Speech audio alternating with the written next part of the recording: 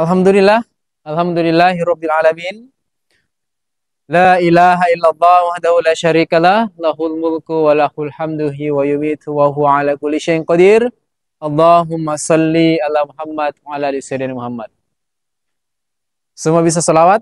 Siap.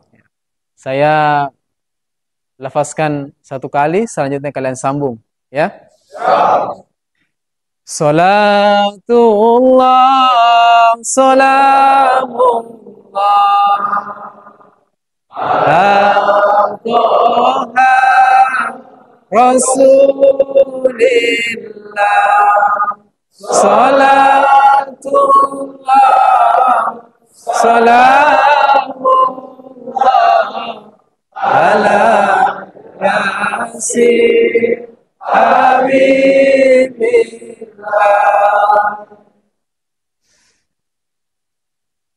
Alhamdulillah, pada malam hari ini kita masih diberikan kesehatan, keafiatan oleh Allah Subhanahu wa taala. Saya mungkin belum sempat perkenalan sama siswa sekalian. Jadi nama saya sudah jelas. Kemudian pangkat sudah jelas. Kira-kira apa yang tidak jelas? Apa? Asal. Asal saya itu dari Kabupaten Bone. Kalau logatnya itu itu. Nah. Ya. Jadi para siswa sekalian, yang saya ingin ingatkan pada kesempatan hari ini adalah bagaimana kita menjadi seorang anggota Polri yang sekiranya bisa dicintai oleh masyarakat. Ya. Dan lebih dari itu, saya menginginkan, ini pesan untuk diri saya pribadi dan kepada para siswa sekalian, harapan kita adalah bukan hanya dicintai masyarakat, tetapi semoga kita ini dicintai oleh Allah Subhanahu wa taala. Yang pertama tentunya kita bersyukur kepada Allah. Makanya saya selalu ingatkan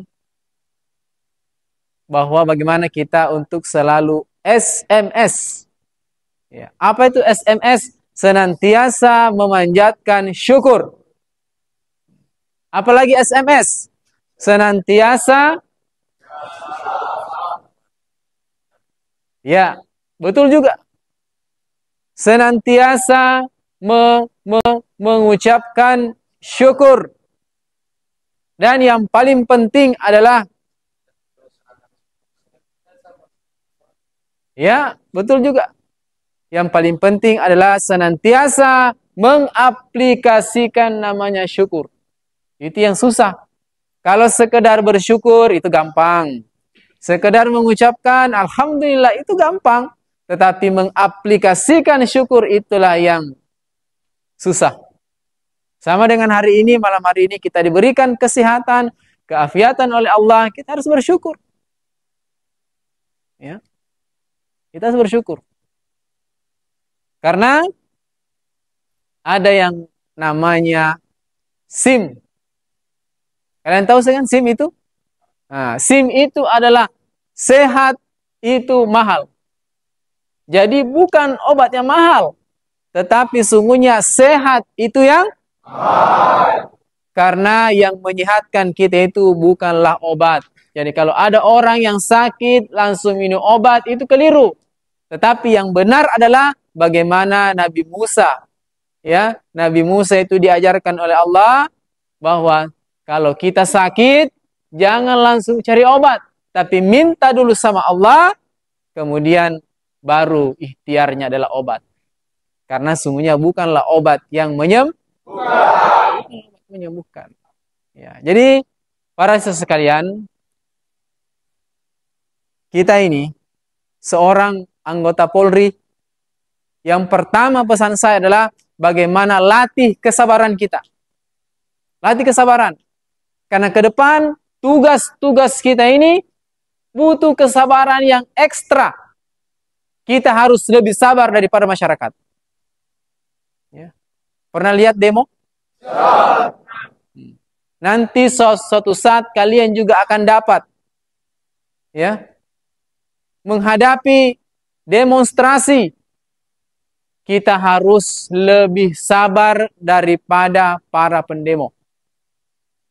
Dan kesabaran itu tidak serta-merta muncul. Bahwa kita mau belajar seketika sabar, tidak bisa. Karena sabar itu adalah putih. Apa itu putih? Perlu dilatih. Ya, perlu dilatih. Tidak ada orang yang serta-merta langsung bisa bersikap sabar. Tidak bisa. Harus senantiasa melatih dirinya. Melatih dirinya apa? Yang paling penting senantiasa dekat dengan Allah. Makanya ada yang namanya sedekah. Apa itu sedekah? Senantiasa dekati Allah. Makanya orang-orang yang bersedekah itu, ya, orang-orang senantiasa bersedekah adalah orang yang